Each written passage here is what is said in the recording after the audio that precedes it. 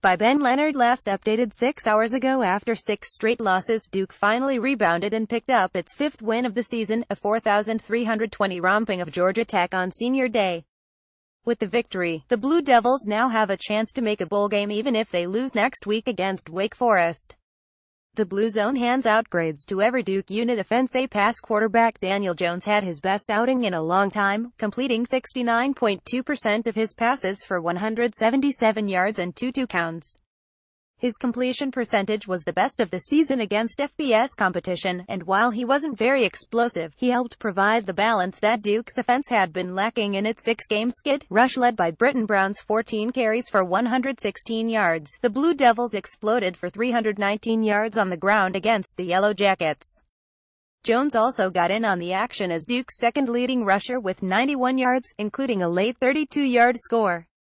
The Blue Devils hadn't done better than 2.9 yards per carry since November 14 against Florida State, and had a coming-out party averaging a whopping 6.3 yards per carry. X's and O's offensive coordinator Zach Roper began to lean on his power-running attack, something that he had gotten away from during Duke's 6-game skid, pounding the rock 51 times.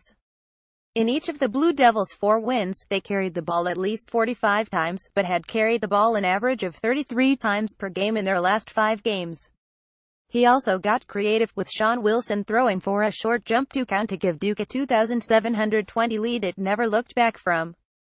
The offense still struggled to finish drives for touchdowns in the red zone, but it was certainly a major step forward. Defense: B pass. The Blue Devils did well to hold quarterback Taquan Marshall to just 3 of 13 passing, despite giving up a few inevitable explosive plays against Georgia Tech's triple option offense.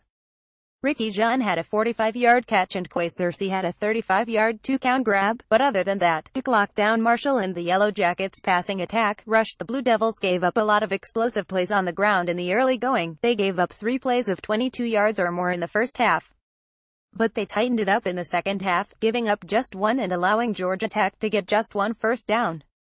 Against one of the most productive rushing offenses in the country, Duke's rush defense did well enough to keep its offense in the game despite allowing 277 yards on 5.9 yards per carry. X's and O's against the second triple option team in a row, the Blue Devils were up to the task despite giving up 2 offensive touchdowns on their first 2 drives. They appeared well prepared to stop Marshall and the Yellow Jackets and kept the offense in the game as they have done all season long. Special teams: B. Austin Parker was perfect on 3 short field goals, but made just 3 of 4 extra point attempts. He punted just once for 45 yards. On the flip side, Duke's return game was mediocre. T.J.